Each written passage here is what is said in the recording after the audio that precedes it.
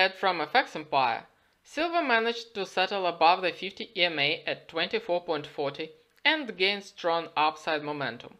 The nearest resistance level for silver is located at $25. If silver gets above this level, it will head towards the next resistance at 25.30. A move above this level will open the way to the test of the resistance at October highs at 25.55. On the support side, silver may get some support at 24.60, but the main support level is located at the 50 EMA at 24.40.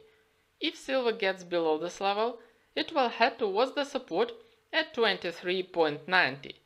A move below this level will open the way to the test of the support at 23.30. Have a nice day and good luck!